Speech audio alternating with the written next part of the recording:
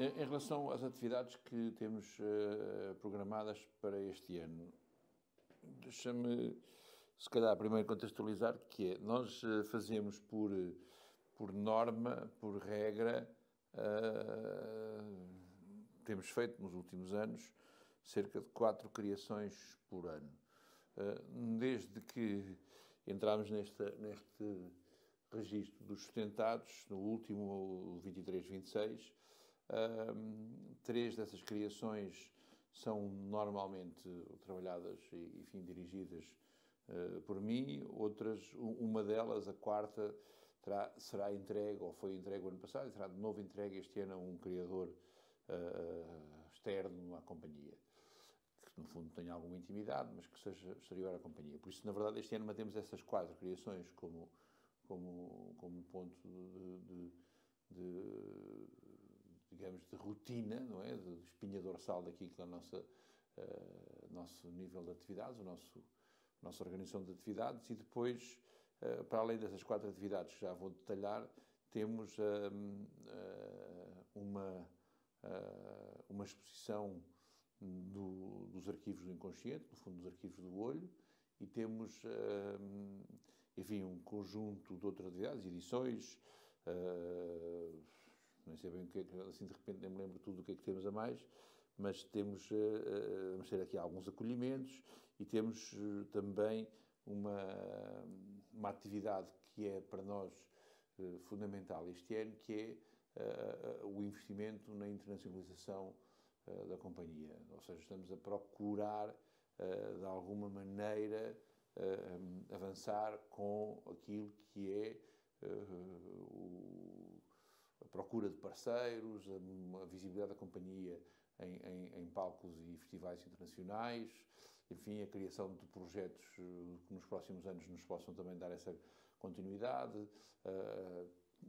trabalhos neste caso, de arranjar agentes também internacionais que, no fundo, representem a companhia em alguns fóruns e alguns momentos. E outra área muito importante é a área de formação, que estamos a trabalhar profundamente com a Performact para abrir o braço, no fundo, da Performact em colaboração com a companhia. Será uma espécie de teatro físico, dança, teatro físico, enfim, como é que isso pode ser definido. E que também estamos a trabalhar de uma forma extensa e profunda também na captação internacional e na divulgação internacional, não só da companhia, como neste caso do espaço, que estamos também a montar, e faz parte, nestes primeiros 2 anos, daquilo que são as nossas incumbências, as nossas responsabilidades. Em termos de criações, na verdade, este ano eu disse 4, mas elas até serão 5, porque, excepcionalmente, temos o projeto Arte e Democracia relacionado com os 50 anos do 25 de Abril, que também é um projeto que está, enfim, no nosso calendário deste ano. Porque teremos 5 criações e não 4, como tinha dito, excepcionalmente este ano. Estamos neste momento, por isso, fazendo uma espécie de sobrevoo destas 5 criações. Temos os Heróis do Impossível, que é a tal criação do Arte e Democracia. Temos a História de um Coco, que é um trabalho que tem claramente um pendor internacional e que queremos levar para fora. Temos no teatro, que é a peça convidada com o Miguel Moreira, que será o criador. Teremos o Faro e Mais, que será no final do ano. E falta-me aqui qualquer coisa que é... é o Wallace, pois que estavas-me a dizer. Que é o Wallace, que é uma peça, uma organização muito particular, feita com a Capital da Cultura Aveiro e o Teatro Aveirense e a Câmara Municipal de Aveiro, que é um projeto particular. Por isso, resumindo e concluindo, temos Heróis do Impossível, relacionado com arte e democracia. História de um Coco, que tem um pendor internacional e muito relacionado com o Brasil. Estamos, neste momento, ganhámos o Iberescena, temos a questão com a Funarte, estamos a criar uma possibilidade de fazer uma extensa digressão pelo Brasil com esta peça. Temos no teatro, com o Miguel Moreira, que é uma peça de cariz infantil, para a infância, para a juventude e infância, que será dirigido pelo Miguel Moreira. Temos o Olas, que é um projeto de comunidade, como dizia, que vamos trabalhar, e já começámos, tivemos esta semana em Aveiro, vamos trabalhar com uma matriz de colaboradores e de pessoas que, de alguma maneira, podem ter alguma vertente ligada à cultura, às artes. O grupo, digamos, alvo que nós queremos atingir são maioritariamente gente que será considerado amador ou que não tem, digamos, uma relação tipo Papa Workshops ou o que seja, estás a ver, que está muito ligado às artes ou que queira fazer uma carreira artística a seguir. Ou seja, são mesmo pessoas que, na verdade, utilizam o trabalho com a cultura e as artes como uma forma de enriquecer o seu currículo pessoal, a sua forma, o seu modus vivendi e, de alguma maneira, isso possa servir para alargar aquilo que é a sua cidadania, a sua intervenção social. Esse projeto chama-se Olas e terá um subtítulo, provavelmente Famílias, e irá ser apresentado no Teatro Avarense no dia 29 de setembro. Depois teremos o Faro de Mais, que provavelmente será uma história a partir da história que nós já utilizámos em duas outras situações que vamos desenvolver, e que será uma peça também de cariz infanto-juvenil. Em princípio, iremos convidar um marionetista africano com o qual iremos trabalhar e vamos ver se convidamos mais algum ator ou atriz conhecida para trabalhar connosco. Sobre o desenvolvimento de cada um deles, Os Heróis do Impossível, Arte e Democracia, o projeto está, neste momento, em andamento. Estreará, enfim, se os deuses e os astros, enfim, e os políticos e o tempo também nos permitir, no dia 20 de abril, no Museu Nacional do Teatro e da Dança. Ficará 8 dias em cena e continuará depois em itinerância pelo país. Eventualmente irá ao Brasil também, a 3 salas no Brasil, que está por confirmar ainda, mas já está bastante avançado esse processo. Vai, se não me engano, a Serpa, Coimbra, Vila Real, Almada e Leiria para já. Existem outras cidades possíveis, mas para já são as cidades onde irá também ser apresentado. Sobre essa peça tem sido curiosa porque, de alguma maneira, ela começou por ser, na verdade, uma celebração sobre o 25 de Abril. Havia o Diário da Natália Correia, o Não Percas a Rosa, que lhe serviu de mote. Depois acabou por ser também, enfim, e também a vida os testemunhos do meu pai, o João Garcia Miguel, também participante do 25 de Abril, mas acabou por ser uma grande volta, porque acabou por se tornar um projeto sobre o casamento, sobre o antigo e o moderno, sobre a liberdade e a falta de liberdade, sobre, digamos, aquilo que cada um de nós também, de alguma maneira, coloca para ele também poder evoluir enquanto ser individual, conhecer-se a si próprio, desenvolver-se, crescer interiormente, e essa relação que cada um de nós tem com o todo também, e a importância que o coletivo hoje tem, seja quase nesta infantilização mediática que estamos a viver, seja nesse outro processo que está a falar da relação entre o mundo exterior e o mundo interior, esse crescimento de cada um de nós. É um projeto que conta com a Catarina Wallenstein, com o Pedro Lacerda e, enfim, não quero estar também agora a pôr muito mais coisas nesse projeto aqui, assim, porque ele vai ter de certeza ser falado ao longo dos tempos, mas é também um regresso a uma certa simplicidade, a um jogo de atores, a esta capacidade dos atores nos fazerem, com a sua presença, com a sua capacidade profissional, técnica, de encantamento, nos fazer levantar voo e sonhar, sofrer e de alguma maneira, também encantar-nos com eles. o projeto da história de um coco. São 3 atores e artistas brasileiros, não é? É importante realçar, sublinhar esta questão. A Graziela Sena, o Gustavo Antunes e o Sérgio Pereré, o músico, e por isso, na verdade, é também um diálogo com o Brasil, com a mitologia, com as histórias da relação da humanidade enquanto processo de tomada de consciência de si próprio, da relação com o feminino, a relação do feminino masculino, a relação entre os monstros interiores e a nossa capacidade de enfrentar essa monstruosidade animal e esses medos todos. É uma peça que, no fundo, para nós tem este encanto de estar a ser trabalhada para ser apresentada em Portugal, mas viajar por terras brasileiras, voltarmos ao Brasil, como já tivemos noutros anos, e eventualmente até de uma forma mais extensa. Estamos a trabalhar com uma agência brasileira, estamos a trabalhar com a Funarte, tivemos o apoio da Ver a Cena, vai começar a ser, enfim, ensaiada em maio, e estará à estreia aqui em Larenos, muito provavelmente, ou em Portugal em julho, e depois irá logo a seguir Brasil, e será para continuar. Há várias possibilidades, vamos ver até onde é que ele pode ser desenvolvido. No teatro. No teatro é, no fundo, uma peça que, sendo encenada pelo Miguel Moreira, mas trabalhada por mim, todas as peças serão, no fundo, eu serei uma espécie de responsável dramatúrgico, seja na escrita ou na própria dramaturgia, irei acompanhar as peças. O trabalho com o Miguel Moreira tem esta ideia de revalorizar, repegar naquilo que é a história do teatro. A importância que a história do teatro tem também para o próprio teatro, obviamente, mas também para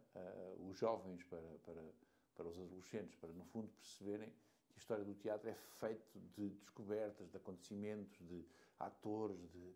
encenadores, de cenógrafos, de figurinistas, de uma série da história do teatro encantada, enfim, afabulada, claro, muito pensada também sobre o mundo português, mas não só, sobre o mundo do teatro em geral, no mundo e na Europa em particular, e que nos permita que os jovens, através de uma peça do teatro, elas conheçam mais sobre o próprio teatro. É esse o principal objetivo. Terá 3 atores, o Gustavo Antunes, o Rafael Zinco, o Miguel Moreira, eventualmente mais uma atriz convidada, ou uma atriz bailarina convidada. Estreará entre setembro e outubro, entre o Arenes, e depois seguirá a carreira. A ideia é que ela tenha uma visibilidade e seja um trabalho apresentado em escolas e, de alguma maneira, no circuito daquilo que é o teatro para a infância e para a adolescência. O Olas, como falei, o Olas será um trabalho a estrear a 29 de setembro, tem uma única apresentação, é um trabalho que começa e acaba nesse dia, obviamente começa muito antes, mas será estreado e apresentado uma única versão, a não ser que haja algum milagre, que o teatro às vezes é fértil, mas que a ideia é ter uma única apresentação, faz parte mesmo do próprio projeto, para lhe dar, enfim, importância capital e uma certa nobreza a esse próprio dia. E, como dizia, é um projeto que, de alguma maneira, vai conjugar um conjunto de intérpretes, colaboradores, cenógrafos, figurinistas, enfim, DJs, o que seja, coreógrafos, que, de alguma maneira, têm muito pouca experiência, vão ser dirigidos por coreógrafos, por encenadores, claro que esse é mais experiência, mas os intérpretes, todos eles têm muito pouca experiência nesta área. E a ideia é mesmo colocá-los e colocar-nos a nós perante esta dificuldade. Ou seja, como é que o teatro, de alguma maneira, contribui para a construção de um cidadão global, de um cidadão, enfim, atual, que, de alguma maneira, ajuda a expressar-se, ajuda a ter consciência de si próprio, consciência do outro, de alguma maneira perceber que faz parte de uma família e tem uma história da sua comunidade. Como é que tudo isto pode contribuir para que, através do teatro, nós façamos perceber àqueles com quem trabalhamos que, na verdade, o teatro é uma ferramenta de autoconhecimento e também de desenvolvimento pessoal e que permite que as pessoas tenham uma vida melhor, supostamente, e expressa-se mais cheia, mais capaz de ser relacional e de se perceber e se colocar no lugar dos outros. A última peça, o Mais, Vamos tentar relacionar-nos com a África, com aquilo que é a magia africana, a nossa herança africana, a nossa capacidade também de perceber que aquilo que hoje somos começou muito longínquamente, mas naquele continente que hoje, que para nós é um continente muito próximo, mas que na verdade é um espaço, muitas das vezes visto como um espaço distante, um espaço com alguma pobreza, com alguma distância, mas culturalmente,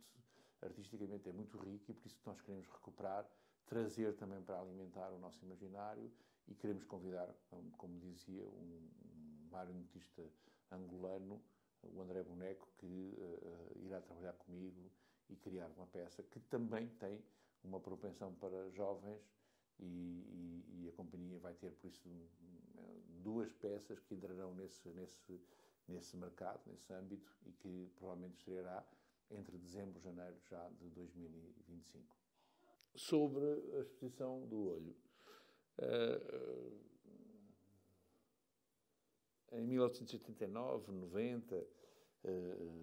estava eu entre as belas artes e já um mundo artístico. Fui fazendo um conjunto de performances e exposições performances que de alguma maneira alimentavam aquilo que era a minha insatisfação e a minha necessidade de expressão na altura, social e artística,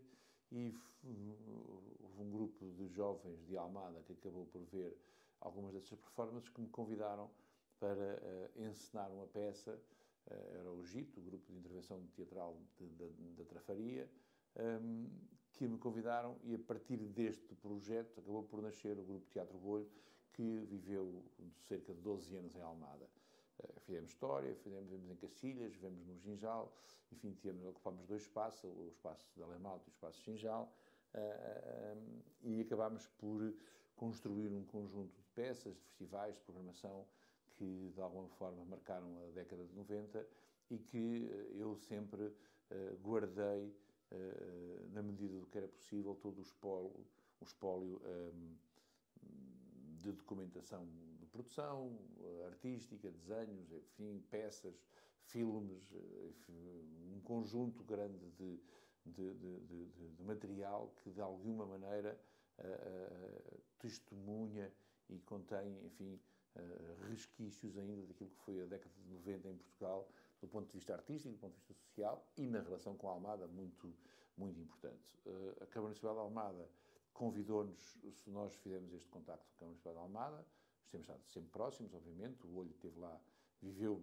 e trabalhou no Conselho de Almada durante todos os anos em que viveu, os 12, 13 anos em que existiu, e por isso fazia todo o sentido, porque nós temos primeiro um apoio através da Direção-Geral das Artes para a constituição do arquivo, para no fundo seriar e selecionar e guardar e ir à procura de mais material daquilo que existe. Esse arquivo existe, está feito, e a partir de agora, com a Verónica Metelo como curadora e com o apoio da Filipe Oliveira e todo o pessoal que está ligado à Galeria e à Galeria Municipal da Câmara Municipal de Almada, vamos apresentar em julho, em 6 de julho de 2024, fazer uma exposição onde o olho será novamente o protagonista, será, enfim, o ator principal que volta, não diria à casa, mas volta ao território, volta à cidade de onde saiu, neste caso cerca de 22 anos depois, para voltar a trazer aos almadenses, enfim, e a todos que são amantes da arte, durante um Festival Internacional de Teatro de Almada, uma mostra daquilo que foi as vivências, que foi as questões estéticas, que foi os modos de produção, que foram os protagonistas, os nomes também, algumas peças importantes, vídeos, entrevistas que vamos apresentar, por isso, na Galeria Municipal de Almada. E é um trabalho que está já a ser desenvolvido, que tem, como estava a dizer, este antecedente dos arquivos do inconsciente, como nós lhe chamamos, e queremos continuar esse trabalho e, gentilmente e de uma forma muito ativa, a Câmara Municipal de Almada e a Galeria Municipal estamos a apoiar e estamos com a Verónica a fazer esse trabalho de curadoria, de seleção e de montagem desta exposição que verá e chegará a toda a gente a partir do verão deste ano. E é isso. E sigam-nos nas redes sociais, vão ver o que nós temos para mostrar, vão ver aquilo que, de alguma maneira, a nossa relação com o espaço, como neste caso porque estamos sediados em Torres Vedras e estamos também a desenvolver um espaço, o Arenes, não é? Vamos ter alguns acontecimentos, sendo o nosso espaço de criação não é propriamente um espaço grande abertura para fora, da grande programação, mas estamos constantemente aqui a trabalhar e por isso muitas das coisas partiram aqui de Torres Vedras, sendo que, obviamente, o nosso instrumento de divulgação são principalmente as redes sociais, a relação com os mídia, e por isso acompanhem-nos, divulguem e vão ver desde já, de uma forma mais regular, aquilo que vamos fazendo e que vai aparecendo no Instagram, no Facebook, e, enfim, onde vocês possam querer espreitar.